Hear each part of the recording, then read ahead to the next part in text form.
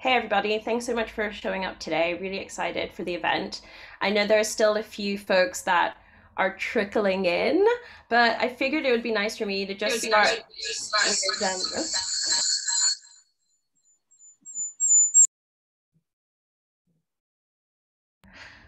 something's always going to go wrong in a live event. So we've got that one little thing out the way. That means everything from here is going to be smooth sailing. I just wanted to first of all just kind of give you a bit of background on why we're here today and why Brandwatch is partnering with the Coding Black Females community. The first thing I wanted to say is I am the VP of Global Community and Belonging at Brandwatch. I've been with the company, it'll be a year this summer, and it's been an incredible journey. At Brandwatch, we have three values: creativity, authenticity, and bold. And one of the things I really want us to do is be bold when it comes to belonging. And one of the ways that we do that is leverage all of the incredible people and skills and resources that we have within our team, sharing them with amazing impact-driven communities like yourselves. And when Charlene, the founder of Coding Black Females, and I first started brainstorming about all the cool things we could do together over the course of this year through our partnership, one of the things we kept coming back to was product and design. This is one part of tech which continues to be underrepresented. And I know from my early days of tech that it can be so hard to just get a foot in the door. And even once you get a foot in the door, it's then so hard to try and understand how to keep leveling up and getting new opportunities. And as people underrepresented in the workplace, we face unique challenges that impact everything from our self-confidence to our self-belief to even the way we can access opportunities and build a network.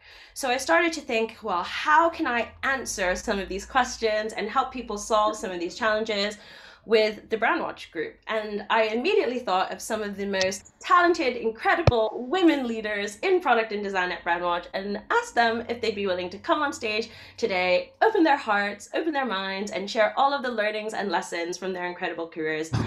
Luckily, they said yes. So that's what we're here to do today. It's going to be a super informal conversation, really just pulling the curtain back on what it's really like to navigate this industry as a woman.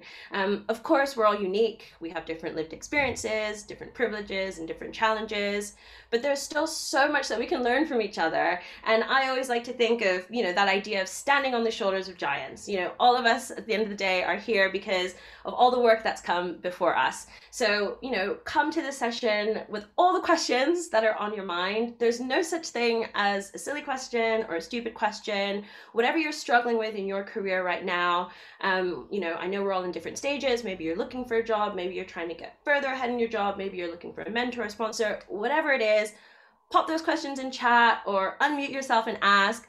I've got a few questions that I have prepared, but this is all about you. So I want to thank you for showing up. That's such a huge achievement. I want to acknowledge that you're already doing that work of investing in your career. And now that you're here and now that you have shown up, be greedy. Take what you can from this space. Take what you need. Ask away, and do not be shy. So I'll be your host, but without further ado, I'd love to hear a bit more from our panelists who I'm going to be grilling today and who you, of course, can be asking questions of too. I'm going to ask our panelists to tell us a bit about their role, what they do, and also why diversity matters to them. So first off, Charlotte. Charlotte, please tell us about what you do at Brandwatch and tell us why diversity matters to you. Oh, hey everybody. Yeah, so my name's Charlotte. I am a product director here at Brandwatch. So what that means essentially is that I kind of support all the way through the flow of creating the products that we essentially sell. So from ideation to implementation to like measuring whether or not something has been a success essentially, and then acting on it really quickly if it hasn't. That's kind of what I do in a nutshell. Diversity is important to me because it is important. So maybe not necessary to expand on that, but I think also just there's nothing more boring and frankly quite kind of productive than to just keep discussing things with people that have exactly the same point of view, exactly the same lived experiences, all of this kind of thing. like as yourself. And I just feel like you never really move if you do that. You just end up talking about the same things all of the time. So yeah, that's probably me. Yes, I love that idea that diversity also just makes spaces way more interesting and makes teams way more interesting. So thanks for that reminder, Charlotte. Next on stage, Evie, please tell us about what you do and why diversity matters to you. Hey, hi everyone. Thanks, Abba, for this opportunity. I feel really, really honored. So I've been with Brandwatch for about 5 years, I think. I first joined as a senior UX designer, and then 3 years ago, Katja offered me the position of the head of UX research. So what I do is mainly I'm looking at how to become more user-centric. How can we involve the understanding of our users, really see their pain points, their wishes, what is the best way of them to actually experience our products. Collect all this information with an amazing team that I built together, and then we feed all this information either on a strategic level, so we can inform the product roadmap and make decisions that are pretty much focusing on targeting the user problem, or on the more tactical aspect of things, we evaluate the functionality or the products that we are working on that at that particular moment, and then we are feeding that information to people like Charlotte, product manager, and to the developers so they can improve the products based on that feedback. So that's my main goal. Diversity is really important to me. From a very selfish point of view, I feel like I learn from various different people. I like different cultures. From really early on in my life, I chose to live abroad. So I lived in various different countries. I studied in a highly diverse environment, and I just love interacting with people from different backgrounds and different cultures. From a less selfish point of view, I just think that everyone should have the same opportunities in life. So we should embrace that. Thanks, Evie. And yeah, I love how I often hear people's experiences, like firsthand experiences of like just embracing different cultures and different experiences is what makes them then never want to take diversity for granted. And it's almost like you start to crave it. I have a similar experience just growing up in a multicultural home and then having a dad who was a diplomat. Diversity was the default. So it now feels weird to me if it isn't there, because it's kind of like, guys, it could be so much better. So yes, thank you so much for that, Abby. Certainly not, last but not least, Katja, please tell us more about what you do at Brandwatch and tell us why diversity matters to you. Oh, thank you. Thank you for having me and listening. So I'm Katja, Chief Design Officer here at Brandwatch. I am part of the founding team of Brandwatch. So 15 years ago, when we grounded the company, we were roughly 12 engineers and one designer, and that was me. And so I have progressed from those very early days to learning on the job, I have to say, and building and scaling teams, elevating, I think, the power of design. Now I'm in the fortunate position of having actually quite a diverse team, at least culturally diverse. I think why I think diversity is important, probably because difference is our teacher. If there's one thing that I've learned, it's fundamental to creativity and innovation. It breaks down preconceptions, in some cases like fear of the unknown. It's a medicine to ignorance. An environment lacking in diversity will struggle to survive. I strongly believe that. So, yes, I love that. And nature would prove you right. Not that I'm an expert, but biodiversity is definitely a thing. So thank you so much for those wonderful introductions. Everybody in the audience, I just wanted to let you know we've just launched a poll, and we would love if you could take a second to fill it out. What we'd like to know is where you're at in your career journey, whether you're still studying, whether you're looking for a job, whether you're maybe in the first 5 years or the next 5 to 10 years or 10 plus years, it would be really great for us to understand. We've got some, questions lined up that are really geared towards helping you get the right advice to build your career. And yeah, by understanding who's in the room, each of our panelists will be able to tailor their responses to ensure we're sharing what's most relevant for all of you. So yeah, if you haven't had a chance to fill out the poll yet, please do. It'll only take a second. It's looking like 36% of us are actually looking for a job. So hopefully there'll be some really good gems around how to beef up your resumes and your portfolios. And we've also got the next highest fraction of people, 21%, have been working for over 10 years. So go us. Now, to be fair, I did fill in this poll, so that could also be lots of people on the panel.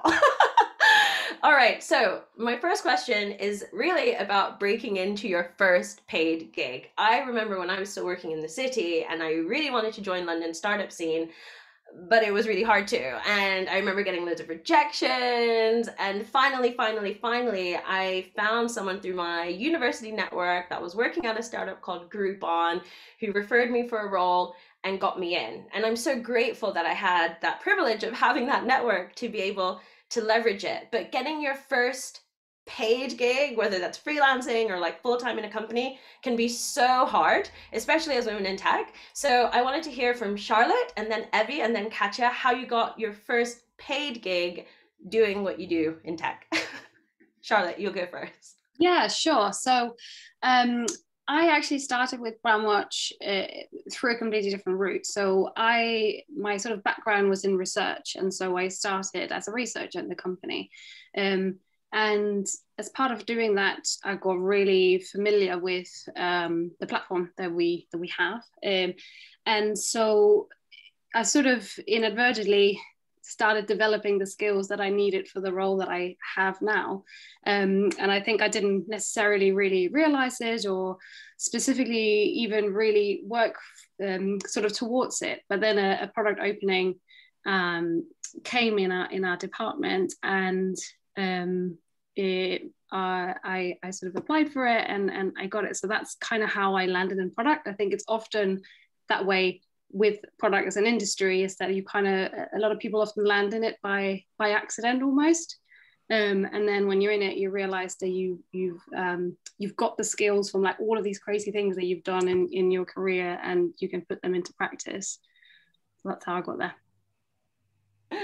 Amazing. And that's really cool to be reminded that there are organizations where there are so many opportunities to like move in between departments and move between roles. I know there are still a lot of folks out there who kind of think, if I haven't got this specific skill set or haven't done that specific course, then that path is completely closed off for me. But I feel like what your story is telling us, Charlotte, is that that's really not the case, because you can develop those skills in an organization. Yeah, definitely. And even I think you might have a different, so we've got a couple of people in the team that have been quite open about wanting to get into product, but doing something else. They're sort of saying, well, I'm doing this job because on a longer term basis, I do want to get into a product role.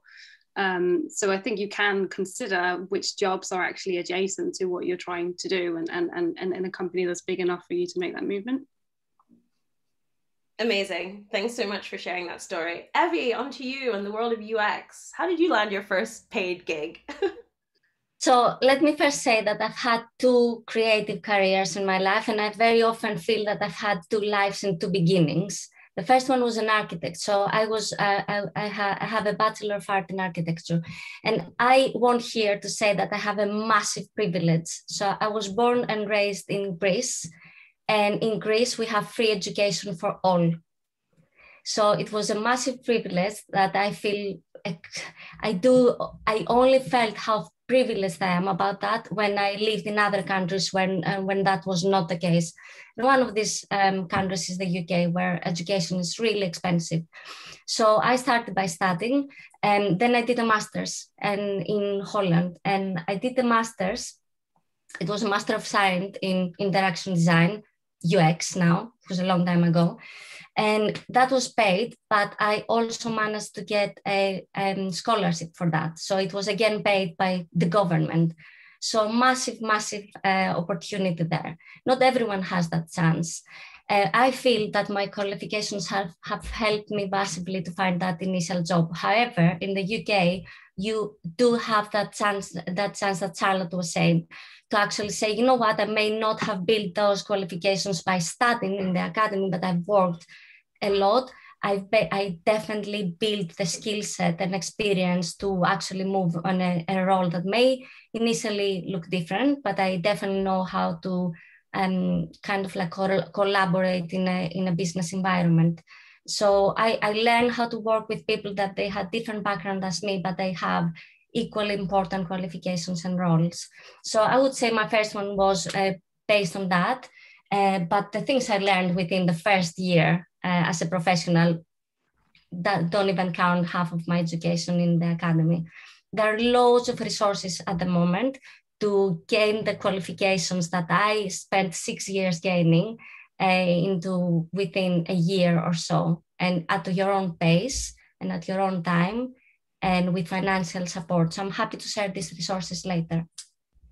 That would be amazing, Evie. And I know that there are a lot of folks that are still studying, which is great. So maybe some of these things could help point them in the right direction, but there are even more folks in the audience today who are looking for a job. So those resources would be super helpful, and we can definitely follow up with Coding Black Females and get them to you.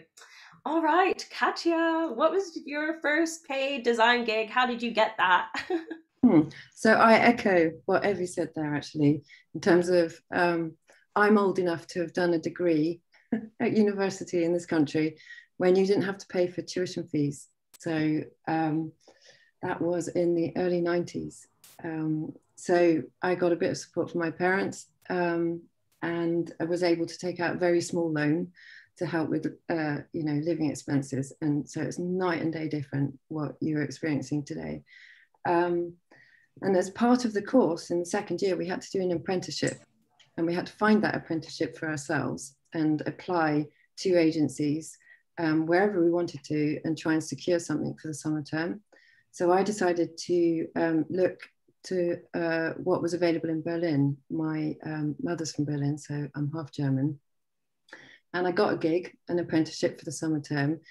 And that basically put me in touch with people who I could network with. And actually I secured an apprenticeship for then when I'd finished college.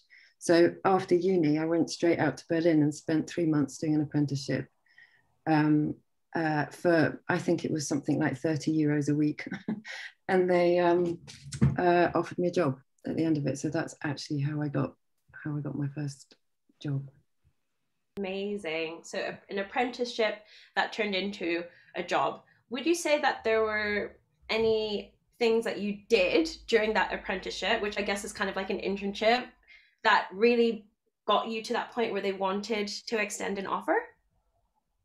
I took on anything that was thrown at me. Honestly, it sounds a bit cliched, but if you're the person that's sitting there late at night photocopying for someone's pitch the next day, then that's what you did. So I think, being open, being eager to learn, having that enthusiasm, having a good work ethic from day one, instilling a sense of trust in you. Those were the qualities, at least the human qualities, that I could talk to. And then obviously if you can prove yourself that you can do the job on those attributes, I guess that helps too, right? Yes, I like that. And I do think it's fair to remind people of something, even if it's obvious, like trying to make yourself as indispensable as possible is so valuable, and doing the things that people with more authority or influence in the org maybe can't really prioritize or don't want to do, and making their lives easier can be such a great way to be resourceful as well. And I think I see more and more young job seekers almost trying to like volunteer themselves to assist with something just as a way to prove their worth and show their value, and it can be really effective for building trust and showing off your skills. So yeah, either seize those opportunities that are out there, even if they're not ideal because they're not a permanent role, they are just a short-term thing or an internship, or try to create those opportunities to build trust and show off your skills. Okay, so I wanted to ask a question around confidence. And I know it's a journey, and I know we're all working on it. I have some days where I don't feel so confident myself. But I feel like confidence is one of those things that's constantly evolving. So if I think of the confidence level I had when I first graduated, zero. I didn't have a job. I didn't know how to like show up at interviews. I found the whole thing terrifying. Then I got a bit more experience, and then that was great. But then I had lack of confidence around like being in the workplace and trying to develop my leadership skills. I really struggled with trying to take up space in meetings and projects, put myself forward. And even now at VP level, there are times where I might be in a room where I'm intimidated by other people there. So I really appreciate that confidence is a journey, and it's also like a super personal thing. Like some days you're confident, some days you're not. But I want to know from each of you amazing women what you do to build those confidence muscles, because it's so important to do that. So I'm going to start with you, Charlotte. How do you build your confidence muscles? Yeah, confidence muscles, love that. So I think, like, very much echo what you're saying there, is that I feel like every time I feel like I've grown the confidence in an area, then something happens and I feel like I need to start all over again, building that confidence. And I think one of the biggest thing that I try to do is be comfortable in not knowing stuff, and being comfortable in relying on other people that are experts within their field. So and I think particularly in a product role, you work with people from a wide range of industries. I mean, you're doing a lot of roles, but you kind of have to take advice and input and stuff from a lot of different places. And so quite often people will be saying stuff, talking about stuff, for me, because I'm come from a commercial background, it's sort of deeply technical stuff. I don't necessarily know the details of it. And that can really, for me anyway, really knock my confidence if I don't feel like I'm an expert in the thing that's going on. And so the kind of muscle that I have been training is to go, I'm sorry, I didn't quite understand that actually. Can you try and explain that to me in a language that I speak? Because this is kind of not my language. And sort of being okay with that, and saying that, instead of being scared of working with people that know more than you in things, then actually kind of saying, this is quite a fortunate position to be in, that you have someone that knows so much about stuff that you don't know as much about, that you can say, what's your thought on this? But yeah, that is a muscle I'm constantly training. I love that. Can I just say, I love that willingness to just ask for questions and admit when you don't understand. I actually think that's such a sign of self-respect and confidence, because it's like, I don't want to leave this meeting not even knowing what just happened or what I'm supposed to do.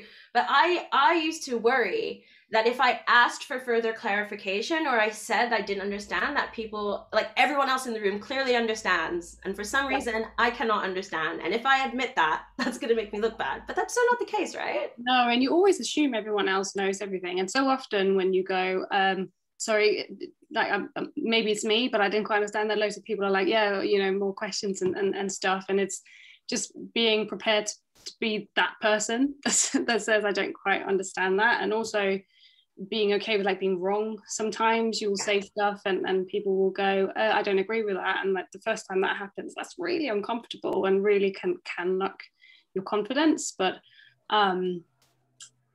it's a space you have to be comfortable in. And once you get there, I think it really trickles down in sort of the rest of your day in a way. Absolutely. I also think, you can kind of flip that around and almost see it as a sign of integrity. Like if that conversation is important to you and this information is important to you, why not try and understand it better? Try to get more, information out of that person. I actually think a lot of times, if that happens in a collaborative environment or anything, people will probably start to see you as the one taking it seriously. And maybe you, by asking the first question, give confidence to other people to ask questions too. Yeah. Amazing. All right, Evie, over to you. How do you build your confidence muscles? So confidence is a massive subject. You have already covered a great part of it. So I 100% agree with everything you said. And for me, it's also confidence it can be really, really different when you're thinking about being confident in your personal life and being confident in your work life. And you will very often see people who come across as extremely knowledgeable, confident, experienced in work life, but they might struggle in the personal, the other way around. So confidence is a massive thing for us as humans, right? So what I did at the very beginning, when I was also starting and feeling super not confident at all when it comes to work environments, I thought, okay, well, I'm here to learn. I'm going to rely 100% on what other people say about me, which was, I think, a mistake. So feedback is extremely important. Constantly craving and asking for feedback is really, really important. However, this feedback has to be useful and helpful for you. It has to be constructive. It has to be well-meaning, and it has to be coming by people who have more experience than you, have people who have been there, have potentially failed, same as you. Don't be afraid to fail. That's definitely one of the best advices I can give. And then with this kind of feedback, yeah, you can absolutely grow and start feeling more confident. However, at some point I thought I can't possibly function like that. I can't go, oh, my teacher had a good comment about my work, I'm going to feel super confident. Oh, I had bad feedback, I'm going to feel really bad about myself. The same with my boss and everything around me. I try to find confidence from within myself. So in order to do that, I started looking at have a doctor do it. The effects. I don't know what was that. I started looking at the effect that my work had. So how could I actually see whether I was succeeding at what I was doing? Was I making any difference? And that immediately kind of like helped me feel the confidence that I needed to proceed. I read a lot. I went into that hole of, I'm going to take up this challenge, even though it terrifies me, and I'm going to read everything that I can do around that subject in order to gain that confidence. Ultimately, what gave me that confidence is to try things. Read, tried, failed, great, learned. Let's try again. Trial and error is the best way to actually like really exercise that muscle and try feeling confident on what you do. And 100% what Charlotte said, learn from the people around you. You are not one person. You work in a team, act like as if you are in a team. I love that. What I like about that is that there's so much like understanding of self in that, and that willingness to kind of say, okay, it's not going to happen overnight, and I'm not even necessarily going to find the best fix right away. But if I keep trying different things and seeing what really works, then that's going to help me keep moving forward. So it's almost this reminder to really be willing to try different things and record and remind yourself of what really is working and trying those things. And maybe also a reminder that what might be working now won't necessarily always work for you. So then you're going to need a new tactic to help build your confidence. Is that right, Evie? Yeah, 100%. And also be open, because as we said before, we always make the assumption that we are the people who are kind of like struggling and really don't understand. We almost assume that everyone in a room is far better than us. We have to stop doing that comparison, because everyone is human. You don't know anything about each other. And best assume that everyone feels exactly the same way as you. I love that. Yes, amazing. All right, Katja.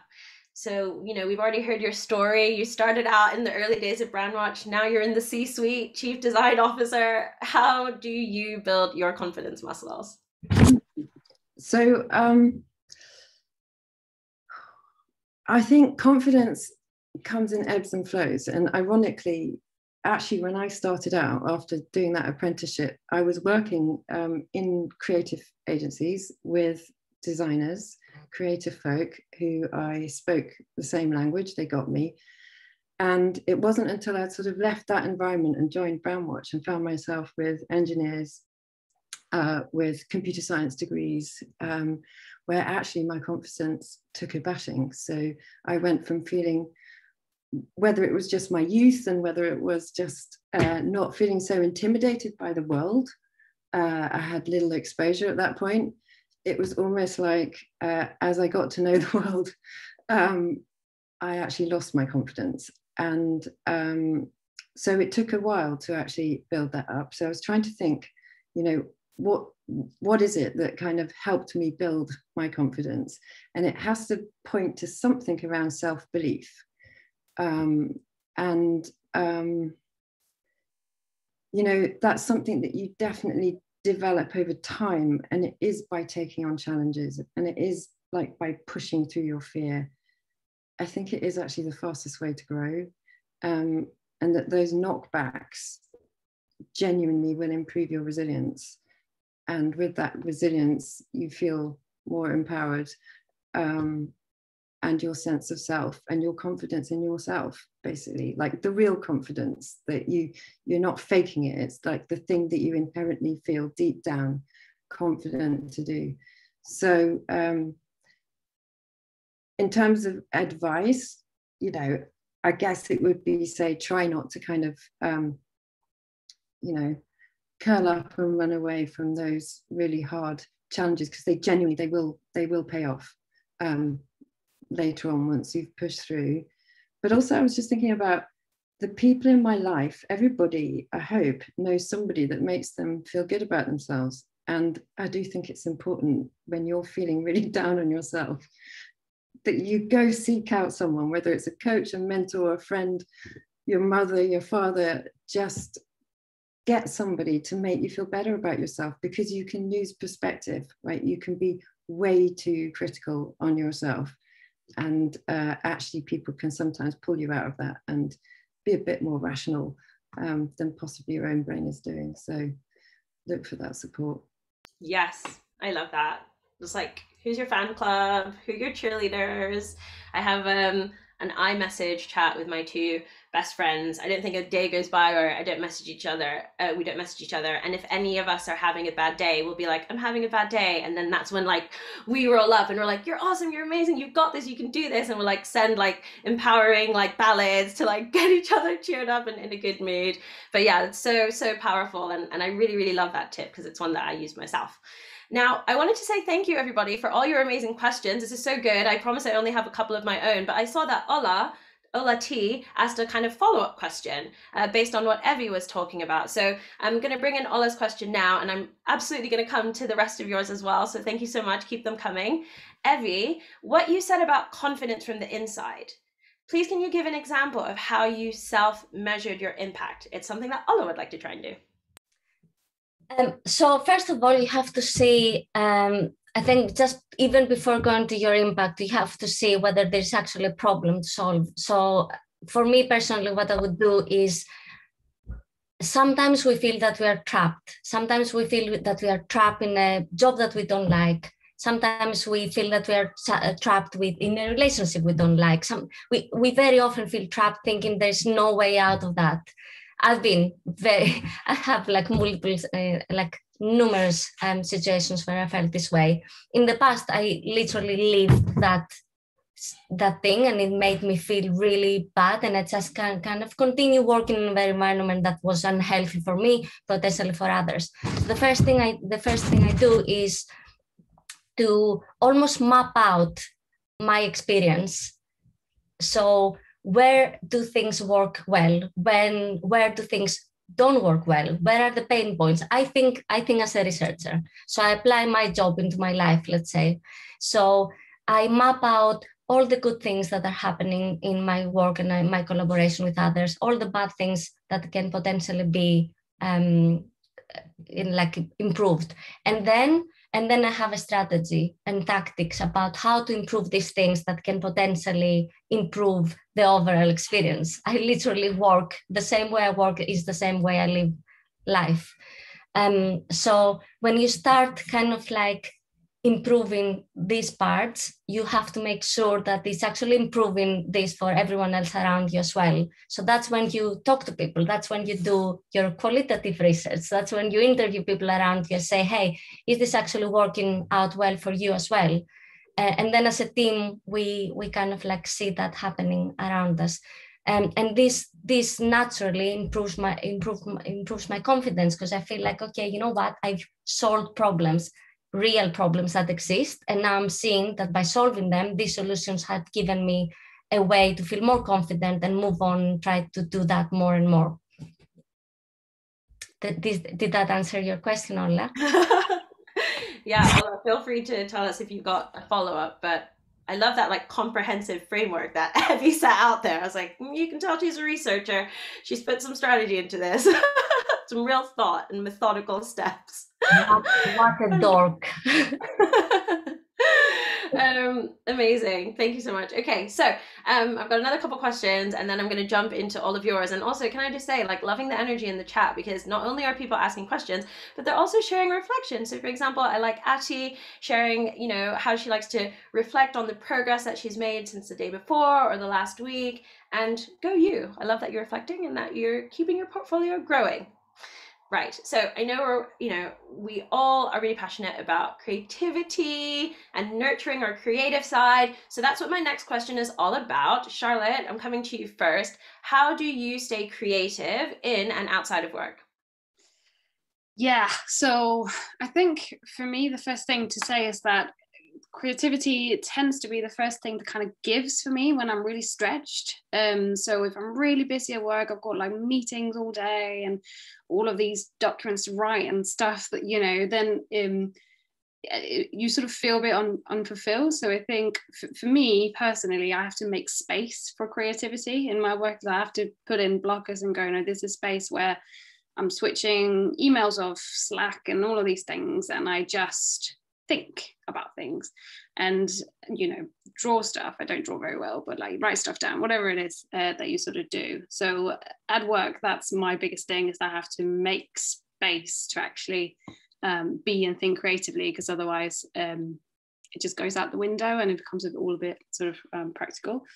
And then outside of work, I think a lot of the sort of creative energy in my life comes through play, mainly with like my 4-year-old, but also sort of playing with like friends and, you know, the sort of stuff that you do. I think I get a lot of enjoyment out of just you know, planning things that are new and like those kinds of things. Yes, I think that's the main things that I try to do outside of work.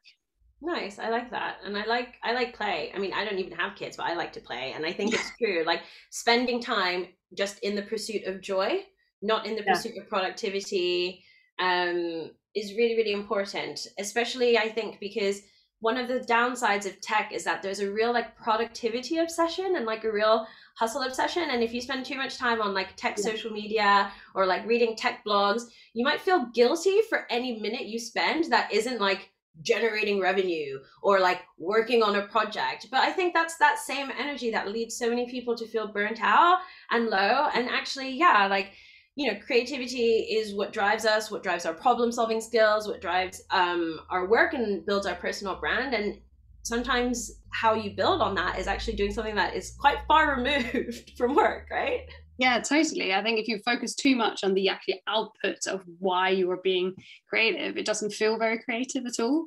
You just kind of feel like you're doing a job and it's not much fun. But if you're doing it because it's something you genuinely enjoy, and, you know, I have to say I enjoy playing with my own friends more than playing with my child, they're more fun. But it's kind of, if you're doing things out of the enjoyment of it rather than the job of it, definitely. Amazing. Such great advice. Thank you, Charlotte. Evie, over to you. Maybe you have another framework for staying creative. Who knows? No, I don't, but I had a huge realization a few years ago. So about 3.5 ago, as I said before, I moved from a very, very creative, hands-on design role to a more managerial role. And my first thought was excitement, but also, am I going to lose the creativity from my work? Because I live in creativity. I'm naturally a creative person. What I was thinking back then, though, was a little bit of a misconception around creativity.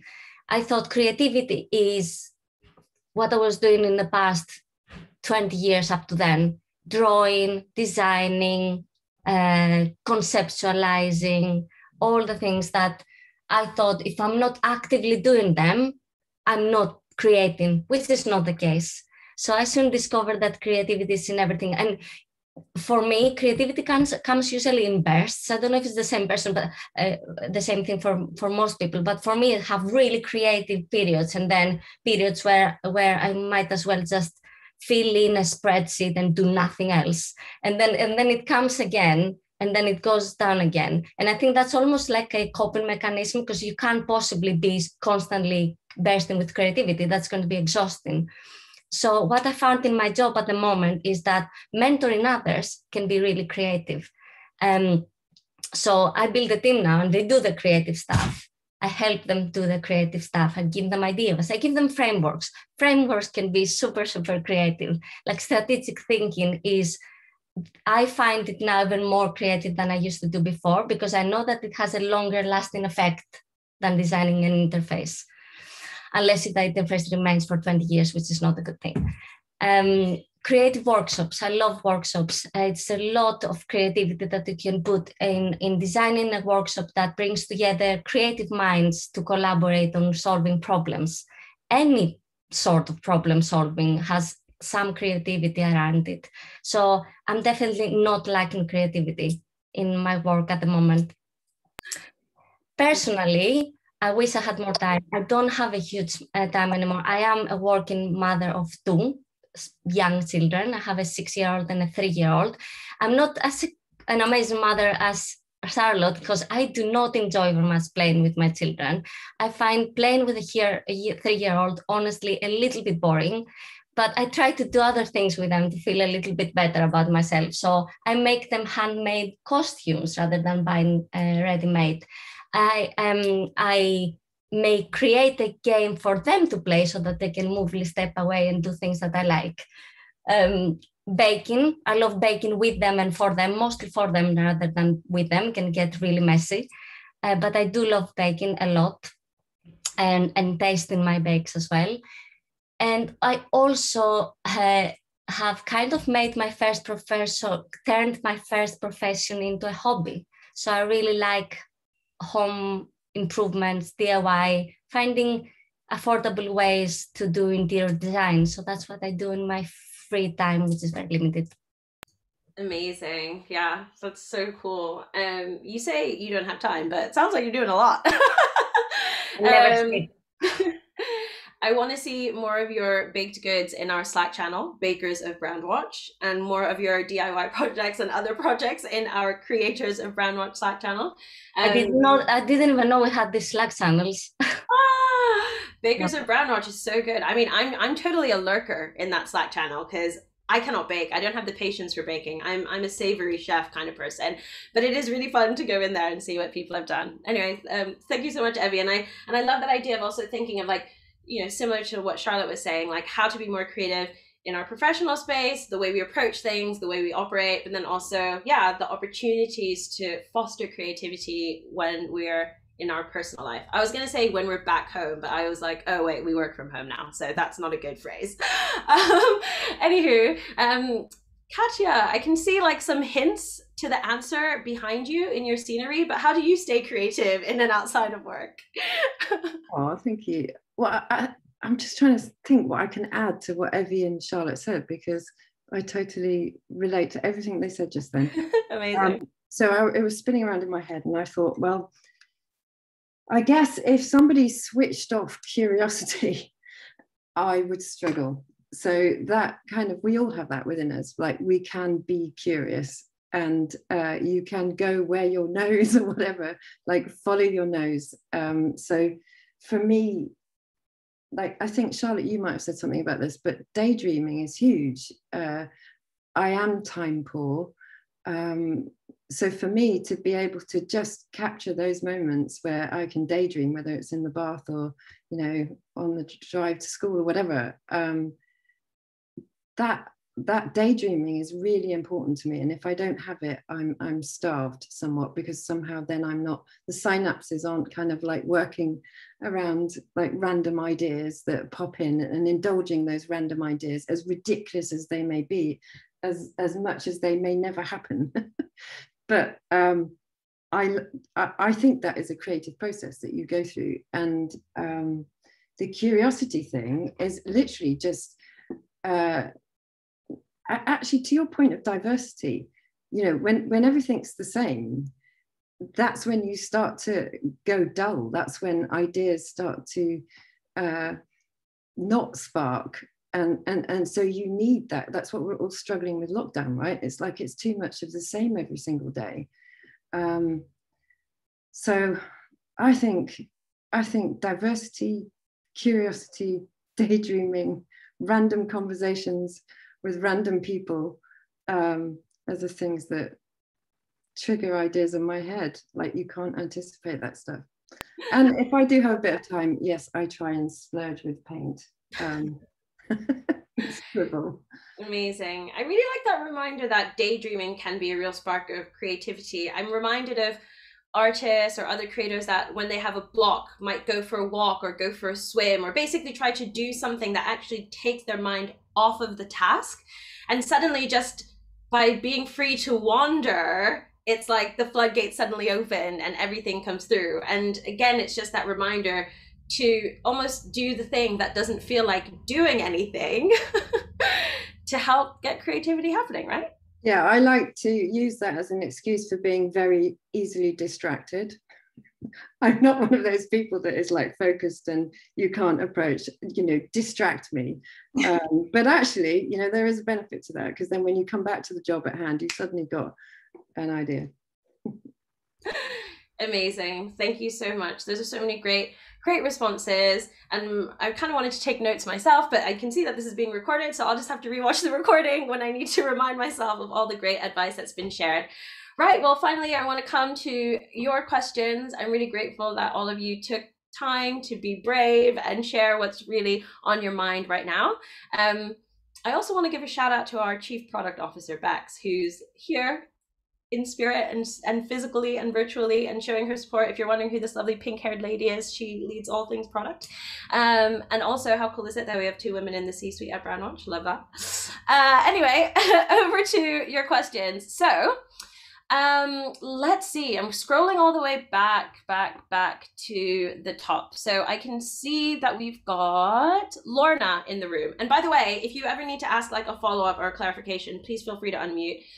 So Lorna wants to get into UI UX or build up her UI UX skills. She says that she sees a lot of courses for development, but not really many for UI UX. So are there any that you can recommend for people that want to get into this field? Evie? Yeah, I can. There are loads out there. I mean, one of my Bible for anything related to research-based user experience, that would be Norman and Nielsen, or Nielsen and Norman Group. You can have many articles, but they also do training. Their training is expensive though. It's definitely less expensive than spending 2 years doing a master's degree. But it's something that it is an expense. You can get qualifications by doing that. So as far as I remember, you can do 3 courses related to around the same area. So let's say either UX management or UX research or UX design. They have some things about around UI as well. And then with 3 courses, you can get 1 qualification each. There are free resources as well. So there's an excellent app that's called Learners. You only need to register, and then you have really good formatting. They have really short videos around specific areas on, certain methodologies or processes, frameworks, anything that you kind of like need to know as a professional in the field. And you get talks from all the way from like the chief suite to junior people starting. So I would say those 2 are the best way to go. And if you can get yourself into an internship, that's the best school. Amazing. Lots of really great advice there. Oh, and Lorna says, thank you, Evie. Very helpful. Well, yeah, don't be shy, Lorna. Reach out if you see any opportunities at Brandwatch, let us know, and definitely keep working on yourself and building your skills and building your network. I hope all of you add us on LinkedIn, because that's something that I used to be too shy to do, but it's just so important. Just be like, hey, I saw you speak at that event. Really loved what you said. Would love to add you to my network, because you never know. Careers are really long and the journey is long, and one day we could be really, really helpful to you. All right, so thank you so much for that question, Evie. I'm going to come on to Shad's question now.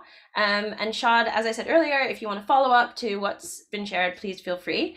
So Shad works in tech, but quite far from the UX space, and doesn't have much room to shadow others due to limited roles. So what would be the best way to move into UX design or research?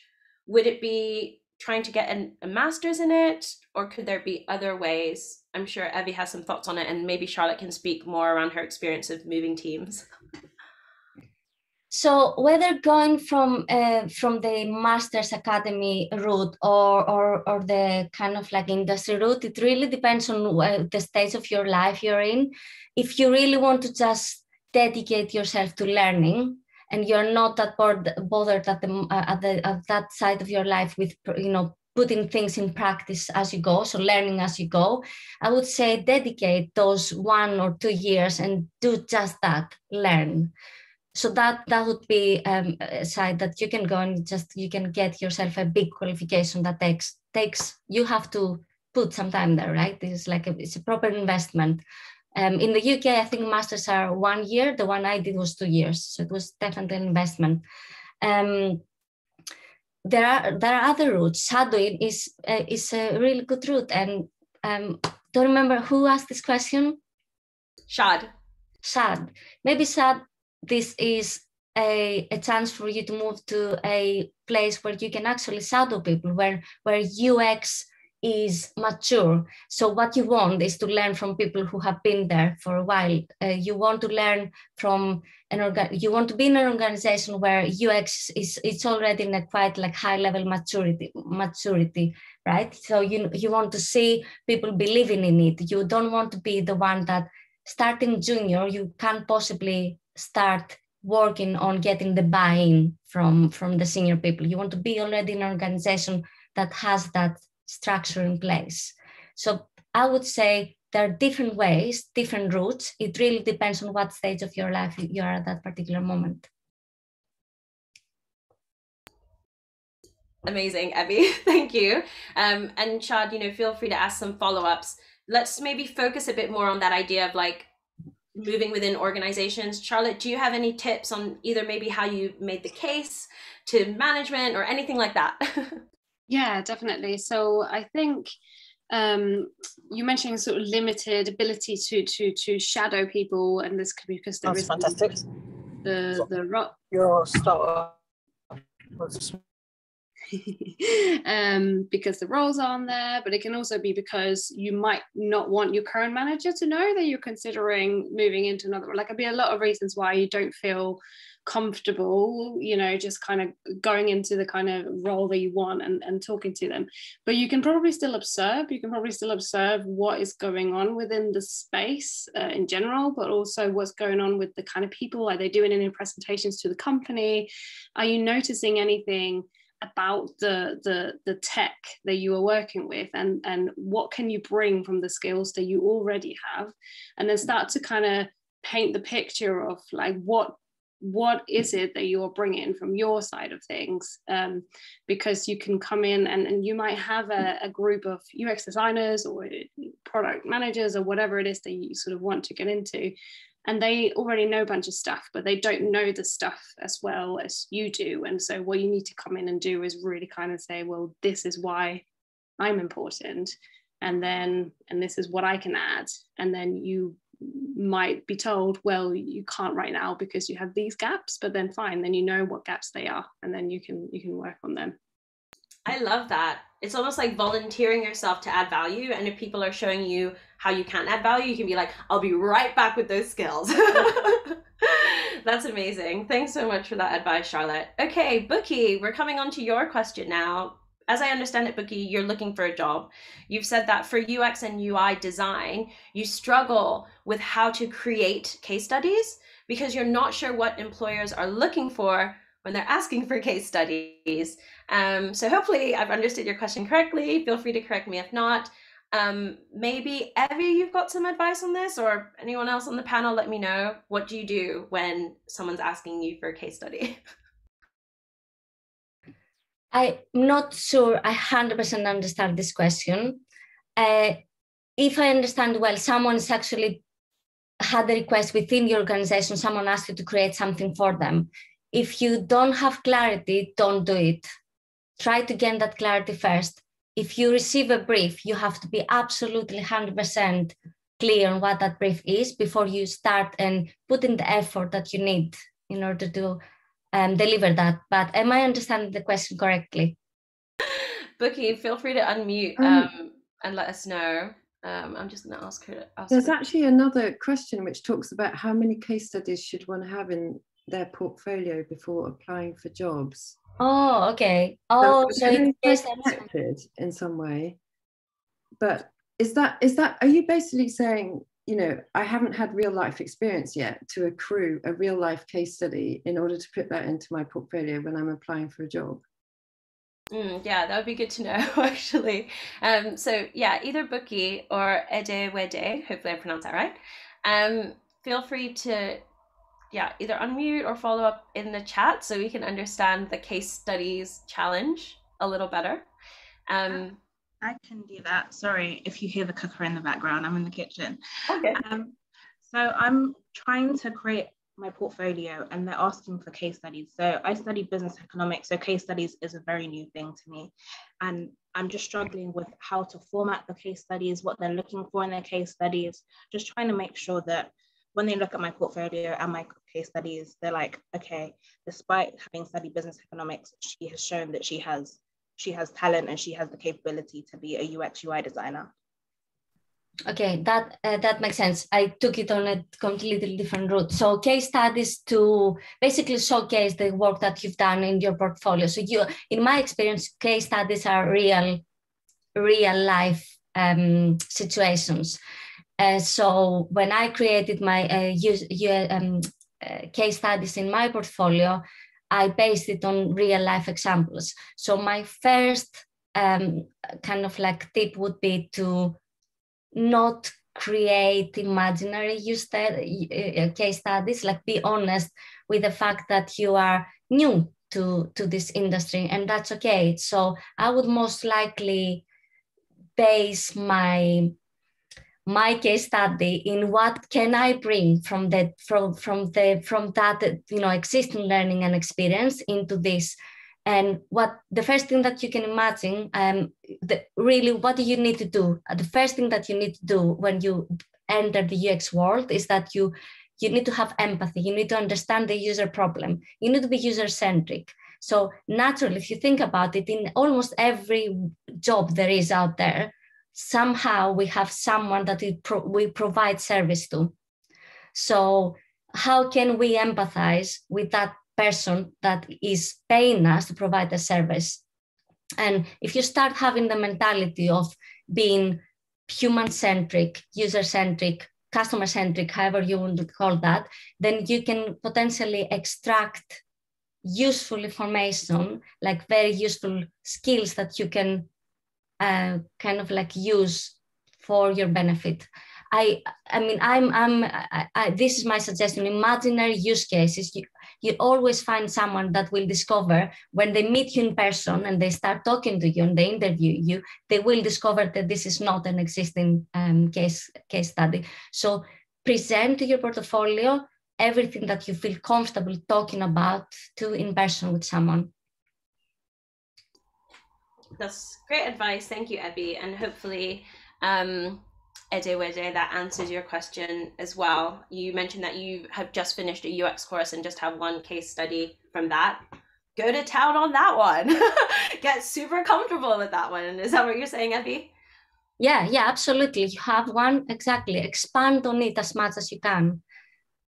Amazing. Can I make a suggestion, actually? Because I've interviewed a lot of people over the time. And I've also interviewed people who have, for example, maybe just dabbled with design and have not had like a formal education and don't really have a portfolio. And there's something about, particularly the discipline of design is you are a problem solver. So as a potential employer, I'm really interested in how you would go about solving a problem. And if there's a way for you to be able to describe that through, if it's a visual way, or even honestly, if it's just how you're talking to me in an interview,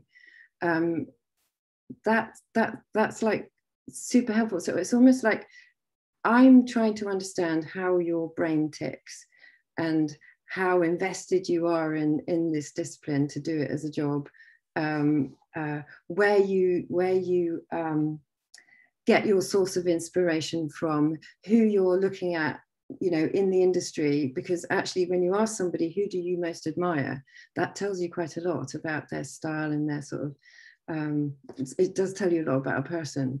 So I think you could get creative. If you don't have case studies, get creative. And by the very fact that you go in and you don't have case studies, but you've creatively approached trying to sort of like expose your talent, that's an accolade that someone would recognize in you, at least. I like that.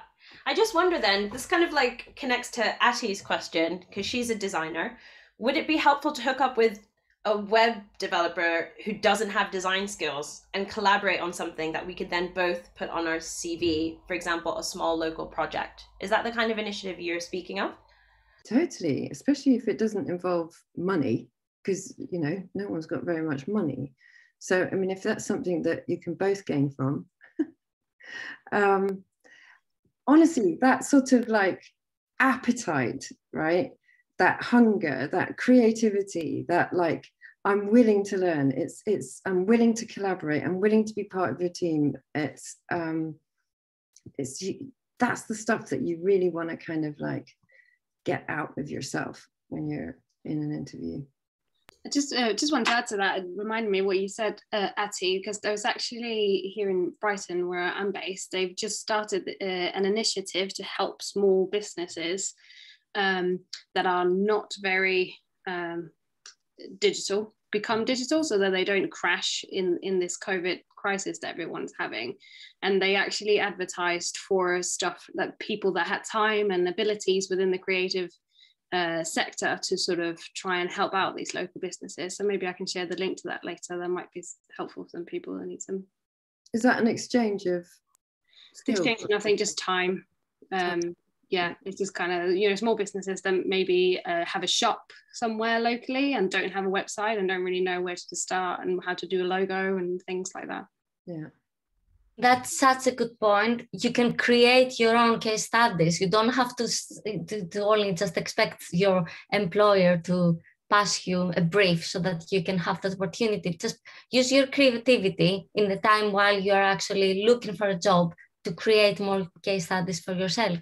That's a really good point. And I can see already that there is some collaboration happening on the chat. People are already hooking up to create case studies. That's exciting. Well done, everybody. Keep it going. Okay, so let's talk about mentors. Ola was asking if you panelists have mentors and what advice you could give to help her find a product mentor. Charlotte, I'll start with you. So I do have a mentor. It's someone from within our organization that I reached out to. I reached out to her specifically because I felt she, you know, from looking at the persona that she was projecting, I felt that she was possessing skills in the areas that I felt I could do with improvement in. So that's why I reached out to her specifically. So had I not had her, what I probably would have done is go through LinkedIn, find some companies that are where I admire their products, and then reach out to them on LinkedIn. you know, some of the bigger ones probably maybe don't have time, but I know some of the smaller ones certainly will see these messages come in and probably reply. So I think that's probably a good place to start, and then be quite clear on what it is that you feel that you need from a mentor, and then search for that specifically. That's awesome. Great advice. Anything to add, Evie, Katja, on finding a mentor? I think one of the things I really want to say is, before I let you, I just saw you unmuted, Katja, but often people that like get asked to be mentors get asked by a lot of people. So it's really important to actually like be really like mindful, thoughtful, considerate, and like personalized in how you approach someone, especially if you don't know them very well. So, you know, just using myself as an example, I often get people saying like, hey, Abadesi, I want to break into tech, will you mentor me? But they haven't given me like much to work with. But when people are like really specific, like, hey, Abadesi, I've seen this job I want to apply for at Brandwatch. I think my CV's in the right place, but I'm not 100% sure. Would you spare 15 minutes just to help me tweak it? Then it's so easy for me to be like, yes, and then support them. So the more you can do to be really specific with your ask and almost like create a rapport with someone before you just like flat out ask, do you want to be my mentor? Because it's kind of like rocking up to someone and being like, do you want to be my friend? And it's like, well, let me get to know you first, you know, let me get to know you first. So yeah, really think about, you know, mentorship almost more just like, you know, a friendship. And you wouldn't ask someone if they would be your friend. You would get to know them and you'd build trust, and then you'd, yeah, exchange ideas and exchange skills, and it would happen naturally. Katja, I saw you unmuted. What did you want to add? Well, the thing is, Bex, our CPO with the pink hair, who did wave earlier on, is heavily involved in a young women's mentoring scheme. And I just wondered, is it okay to ask her to expand a little bit on that? Please. Sorry, Bex, threw you in there, but... No, that's okay. I thought I was just here as Smile Squad, but...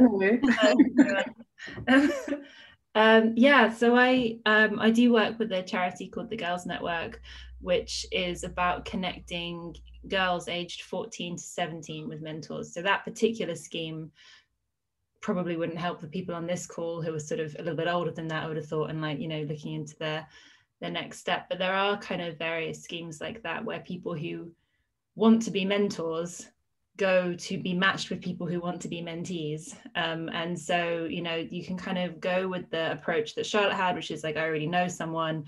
If you're lucky enough to already know someone in your network, then that's great. You can use that. Or you can go for the kind of bold approach that I was talking about, you know, I'm going to go to, and Charlotte, I'm going to go to someone on LinkedIn. There's probably a midway where there's almost certainly a network that you could join where people have already shown their appetite to mentor, and therefore you can kind of pick from a smaller list, and hopefully someone will be available. And if for those that are already in the workplace, you know, it was one of the initiatives that our head of learning and development at Brandwatch started. So we have an internal mentoring scheme, and people volunteered to be mentors and put up a profile card about what they do, where they think that some of their strengths are. And then within the company, people could, you know, ask to be mentored by any one of the people that volunteered that. So it could be an initiative that you could maybe suggest happens within your own workplace if you're already in a job, which the polls say a fair amount of people in this call are, right? Amazing, fantastic advice. Thanks everybody, really appreciate it. Okay, so this is a great question from May about applying for roles when you don't meet all of the requirements. I'm sure we've all been there. May is looking for a job, and you know, one thing that May is struggling with is a lot of job descriptions are asking for at least 3 years of experience or formal education. Yeah. What does one do when confronted with these requirements? I have some thoughts, but I'm going to turn it over to the panel first. Well, I've got maybe just one quick thought on the experience thing. I guess like, so we've recently been recruiting, and we had, you know, some requirements and things, and of course they're important, but I think they're not as important as the conversation and the everything else that follows once you get into it. And I think that these experience that's being asked for can also be gathered elsewhere. So like, even if it's things that you've done yourself, if you started a blog, if you've done anything like that, then you're developing something, and that is experience. And so, you know, it doesn't have to be, I don't think it has to be direct kind of, I've been in the same role doing the same thing for 3 years. It can, you know, when I applied to join Brandwatch, I included work that I had like done for my now husband, then boyfriend. That is real work, and you learn real things through them. So it's absolutely okay to add them to your CV. Totally. Bex, as someone that has an untraditional path into tech, do you have some reflections on applying for roles where you don't meet all the things listed on the JD? Yeah, I don't think I've ever applied. I don't think I've ever had all of the qualifications for the job that I'm going into. I don't have all the qualifications for the job I'm in now, but I'm doing it anyway, like successfully, hopefully, mostly, it is hard because I find myself naturally thinking, well, I shouldn't apply for that, and I have to sort of manually override that, because I know that my automatic thought is to go, well, I'm not qualified for that, and then I have to remind myself of the stats and say, no, I don't want to be one of the stats of the women who didn't apply. I want to be one of the stats of the women who did apply and maybe failed completely, but tried. You know, it doesn't take that long to put together. I mean, a good job application you should put some time into, but the time investment isn't the end of the world if it didn't pan out either. So like, it's not like you have to sort of feel this wholesale rejection as a person if it didn't work out. You just think, well, the hour I spent doing that didn't pan out, but I've spent hours doing plenty of other things that didn't pan out as well. So, you know, it doesn't have to reflect on me. And the last thing on the experience piece is I would just own it in the cover letter.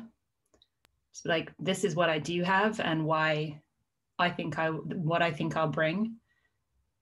And just, you know, you don't have to write, I don't have this experience, but just say like, this is what I have, this is what I'm bringing, this is who I am and why I'm applying for this job and why I'm excited about it. Because from day one onwards in a new job, your existing experience means very little anyway.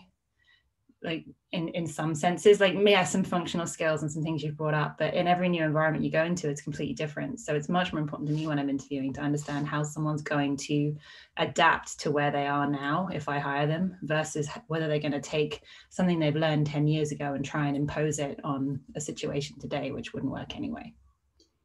Yeah, I love that. And, you know, the stats that Bex is referencing there have been so many studies that show that women will only apply for jobs if we meet 100% of the requirements. Like, we really see that as a checklist, and we're like, okay, I can't check everything off the list, I'm out. We won't even put ourselves into, you know, the ring. And compared to guys in the same studies, they'll apply for jobs if they meet 50% of the job requirements. And a lot of them, you know, end up getting those jobs that they only had 50% of the requirements for. So yeah, absolutely, you know, take that risk, go for it. Instead of obsessing over what you lack, focus on what you can add, and what skills you do have and what experiences you do have. So yeah, I hope that will be something to inspire you today, May. Can I add, given that the second larger group that we have today is people who have more than 10 years experience, if you are hiring managers, it's really, really important that you are aware of these stats when you look at CVs. So you may say 3 years experience, and you might find a female has applied, but she might, you know, be just graduated. Just give them a chance. Have a look. Can they provide the value that you're looking to see from someone who has 3 years of experience? Is it possible that they can actually offer that with 1 year of experience? Yeah, I really love that. And, you know, job descriptions have so much power. Like, what I love seeing more and more, and this is something that we do at Brandwatch, you know, we really try to distinguish between what's essential and what's ideal, but you can learn it on the job. And I think it's really important, you know, to Bex's point, everything you're going to learn is completely new to everyone once they start. New systems, new processes, new ways of working, and that's totally okay, and that's totally expected. So yeah, maybe like take a pinch of salt when you look at the job descriptions too, and yeah, remember that, okay, I don't know everything, but I'm still going to try. Alrighty, well, we're powering through the questions. Some of the questions we've already covered as well. So Edewede, I know you asked how many case studies do I need? You know, as Evie said, all the ones you have, all the ones you've worked on, you know, you did one in your course, focus on that one that you did in your UX course and get really confident talking about that. Ashley asked if anyone is running a hackathon for design, because that could be a good way to create designs. I mean, Ati, it sounds like you need to start a hackathon for design. We can get Coding Black Females involved. We can get Brandwatch involved. Follow up. Let's make this happen. I think it's a really wonderful idea. I miss like real life and connecting like we all do, but yeah, going to hackathons used to be like such a fun way to just like meet new people and try and solve problems, and in my case write some really bad Ruby. Okay, what's happening in the questions? D, you asked a question which we've covered as well. You've been in the same developer role for 4 years and you're feeling like you'd like a change, but to stay with the company. Building on, you know, the example that Charlotte said earlier of moving into product, make sure that you are building those connections with people across the organization, showing off your skills and how you can add value, and crucially, getting that feedback, understanding from those teams that you've targeted as ideal that you want to move into, what they feel you're missing, so that you can keep working on that and come back with a track record and examples that show that you have those experiences. So good luck, and hopefully you'll get into a new role soon. Let's see, we had another question about case studies. In case studies, do employers expect to see the complete design process? That's from Javi. I'm seeing a shaking of heads. No. What are the key things to show? Just the final product and the Katja, did you want to go?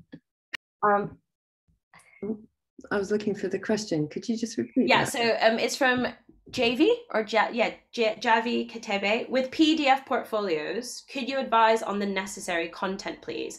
How many case studies should be included? Do you expect to see the complete design process? Well, I guess it does depend what job you're applying for. I'm assuming product designer here? Yes. Yes. I don't think, personally, less is more for me. So there isn't that much time in an interview, and often people are quite time poor beforehand in terms of actually looking at what you sent through. So I'd rather you tell a good narrative around 1 or 2 examples, and that we're able to spend more time kind of connecting as humans than kind of having 27 things kind of fired at me in an interview. You've probably got the design process covered. You know, if you're saying, I need to see something that was from conception to the finished article, no, not necessarily, not if you were not involved in the whole journey. If you were, then for sure, show it. But if you were just, you know, showing parts of a process that you're most proud of, and actually that's another thing, genuinely like put in the stuff that you are proud of and that you can speak to authentically and explain why you're proud of that, even if it isn't the whole process. That tells us quite a lot. Yeah, I don't know whether Evie or Charlotte, you agree or disagree. I 100% agree. I can add a few comments on that. I think it's also really important, as you do, Katja, to show the other side of the picture. As a hiring manager, so I recently was hiring for 3 people in my team with similar job titles. I had to review about 230 CVs, plus portfolios, plus cover letters. That takes a lot of time, and you obviously are looking for the best version. So you want to have a balance of putting enough attention there so that you can actually quickly identify the best person for the job. But at the same time, you don't want to spend 300 hours on reviewing every single detail of those CVs. So what and this is my advice, and this is my experience as a hiring manager, so it might be quite different to Katja's, Bex's, and Charlotte's. But what I feel, and because we do have these three things in design and research, which is cover letter, CV, and portfolio. Not many jobs have a portfolio in place. The first thing I would look at is the CV. I will look for the CV. If you caught me on the CV, then I will look at your cover letter. And then if I'm caught there, then I will look at your portfolio. If you've lost me on your CV, and the CV doesn't always focus on previous work experience, right? In your CV, you saw your skills. You saw, to me, the value that you can bring to the company by doing this role, right? I'm not going to count job titles and previous experience. I'm going to see what the value it is that you bring to me. Preferably, try to do that in one page. If you don't have a huge amount of experience, that's not the challenge. The challenge is to fill the CV. If you have years of experience, it's quite challenging to try and fit everything in one. So there are many formats around the CV. My preferred one is the newspaper approach, where you can have sections that showcase the different things in your CV rather than having a big row, so you can easily read them. You need something that catches the eye really quickly. Bullet points. Don't write massive phrases and sentences about one particular role. Like, give me the bullet points. What were your responsibilities in that role? What was the value that you gave? Who are the people you collaborated with? That's all I want to know from your CV. And on cover letter, show me the value that you will bring and show me why you're interested in working at Brandwatch. What is it that attracted you for this job? You have to make us special as well, feel special. Like, why did you choose us? And then I will look at your portfolio. And at your portfolio, I want to see the outputs of your work, which is the last thing. Because ultimately, this is a skill that you can grow and learn and improve. That's super interesting, because I do it the other way around. Do you? For me, the most important touch point is the cover letter. It's the thing that I start to scrabble about for first. It gives me a flavor without actually being sort of biased by what I'm seeing in the CV. There's the cover letter, and there's actually how the information is laid out, and that is like super important, obviously as a designer, because this is the first touch point that they have with you and your aesthetic, right? So don't underestimate how you lay it out.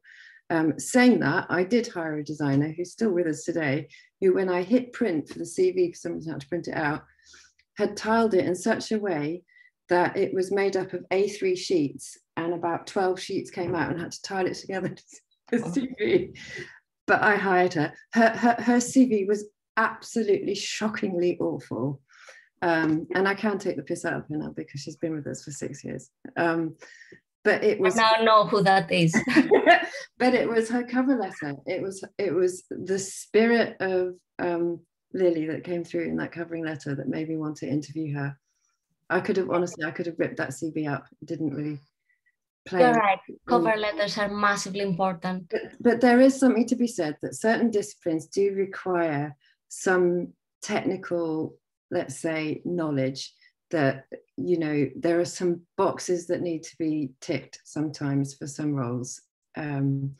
So yeah, in that sense, doing your research up front is helpful for what my basic requirements in that sense. Yeah. Well, what's reassuring to know is that having a good cover letter and a good CV, depending on what's more important to the person on the other side, will set you up for success. I really appreciated all that advice, and hopefully that will be really helpful for Nardia James as well, who has just completed a UX course and asked about getting work experience. Personalizing to the people you're reaching out to, showing them why they are the ones that you want to be working with and why you are the person they should hire, and using your cover letter to tell a story that will separate you from the other candidates, as well as squeezing, you know, onto one page all the most salient and compelling bits, should hopefully set you up for success. And, you know, be willing to apply for those jobs that you don't even meet all the requirements for, just to get yourself out there. So best of luck. Here's a really interesting question from Clara. Clara's a returner, a program manager, and wondered if there are any companies that take older interns. I would definitely. Gosh, definitely not ageist. I haven't actually had an older intern in that sense approach me, but yeah, totally we would, wouldn't we, Abby? Yeah, 100%. And of course, like I mentioned earlier, at Brandwatch, we do try to be bold when it comes to belonging, but I feel like more and more companies are doing their best to be inclusive. So Clara, make sure that you're not adopting a limiting mindset and not putting yourself out there because you're worried that people are gonna like hold that against you. Just put yourself out there and try, and definitely add me on. Can I say that this is not only expert skills that we are looking at soft skills as well. We are looking at people who can collaborate well, who can communicate well, and your age has definitely helped you create those, develop those skills. Yeah, I think that's such great advice, and so much of our lived experience is what's brought us to where we are in our career. Like that's what comes out in our work, and more importantly in our leadership. I often think of that Simon Sinek quote. I'm obsessed with him. I think he's really cool. But he says that people don't hire you for what you do, they hire you for why you do it. And that's more and more the case as you get older. So, all of the things that you've been through have now created, unique value in you. And maybe that's what you talk about. And maybe that's what you lead with. Yes, you might have had time outside of the office, but that's still something occupying your time, real life experiences that you've gained and that have helped you grow, and that could help your new team grow. Okay, well, you kind of have like 10 seconds to get in more questions because I've gone through all of them now. And the event is ending with a prize draw for the attendees. So I'm just going to have another quick scroll through and make sure I didn't miss anything before I pass it back to Jessie from the Coding Black Females team. Oh, yes, and just so I could say, the lovely ladies here at Brandwatch have decided that what they'd like to do in terms of resources that will help you with building your career, we're actually going to go offline and like gather a bunch of links and make sure that everyone that attends today gets emailed that, because I did want to ask them, what resources they'd recommend, especially for people starting out, trying to break in, and they said they'd love to have some time to find the best bits to share with you. All right, so I think those are all the questions. Jessie, I'm going to hand back to you for the prize draw, I think, which is happening now. Where is Jessie? Hey, I'm here. Thank you so much to all of you ladies. This has been absolutely fantastic and a gold mine for advice. I have written down so many notes and I will definitely be rewatching this session as well. Yes, so let me share my screen. So just before I get into the prize draw, I'd like to remind everybody of the opportunities that we have at Coding Black Females. So at the moment, we're just about to relaunch our Visible in Tech campaign, which is a showcase of your stories. If you would like to register and be part of this campaign this time around, please fill in the 2-minute survey. The close date is next week, so we would like to showcase as many of you as possible. And it literally takes a couple of minutes to fill out. It was amazing last time, so please do take part. I'm stuck on the slide. Another opportunity is the Makers Scholarship is closing on the 2nd of April, so do apply for that. And as well, we have our Black Coder, which is the part-time bootcamp, which is for becoming a developer, a coding bootcamp. So make sure that you apply to these if you are interested, because they're closing soon. On to the prize giveaway. So these are 2 books that have been recommended by Abadesi, and so all of the attendees will be entered. Give me one moment. Just put everybody's names in.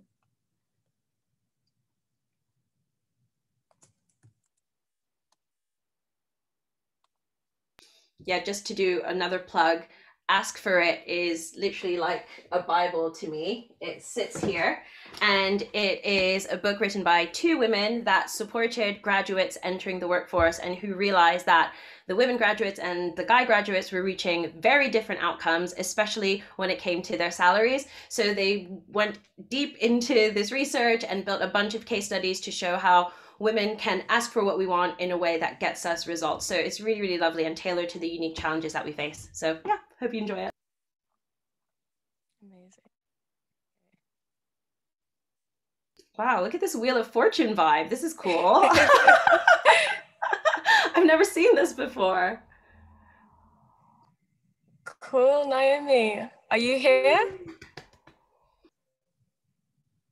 Please speak up or send a message in the chat if you're still here.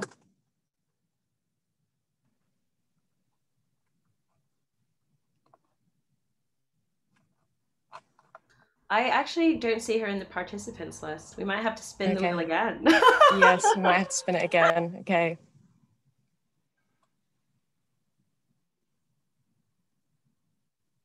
Are these all blank? Yeah, I'm sorry. I'll have to, can I remove all instances of blank? Okay, that's better. Sorry about that.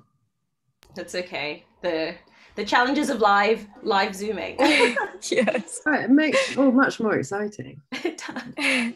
Nia, are you still here?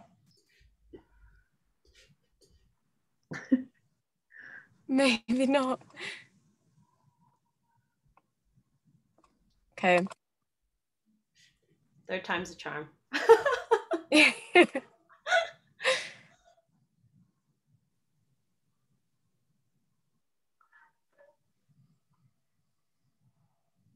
Angela, maybe one moment. Let me try and get an up-to-date version of the attendee list. Apologies, everybody. It's like the wheel knows. The wheel knows who left. Yeah. Okay. I will quickly add the list of resources I put together earlier. Oh, yeah. Can I add them now? And then we'll expand more, because that's just a few things I quickly put together. Thanks, Evie. Oh, and I also saw that Deslin is getting some great advice around her question that I missed. Sorry, Deslin. What are some of the best ways to develop design thinking skills as someone looking to get into product management? I recommended the Try and Girls community because they've done a lot of events around moving into product. And Charlotte also shared some really wonderful advice. So hopefully that's super helpful. And wow, Evie, so many resources, amazing. So Jessie, how are we doing with our Wheel of Fortune? It's gonna. I'm struggling to get. Yeah, I'm struggling to get the participant names. Yeah, I might.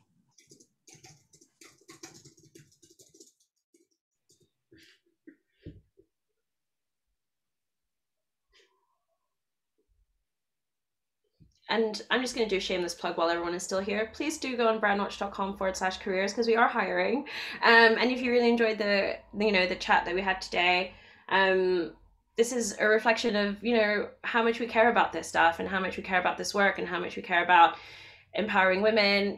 It's amazing that Bex is here because she's also the exec sponsor of our D&I committee, which I attend every couple of weeks. And it's a space for us to come together and talk about the things that are impacting us in our daily lives, and also to surface to the leadership of the company the actions that they can take to make our whole organization more equitable and more inclusive. I am super grateful that I work in a company that puts so much effort and energy into this, and that so many people from the top down are invested in that conversation. I've worked in lots of other tech companies where that's not the case. So yeah, not only are we building an incredible, super innovative, beautifully designed product, we're also really lovely people, and we'd always love to hear from you.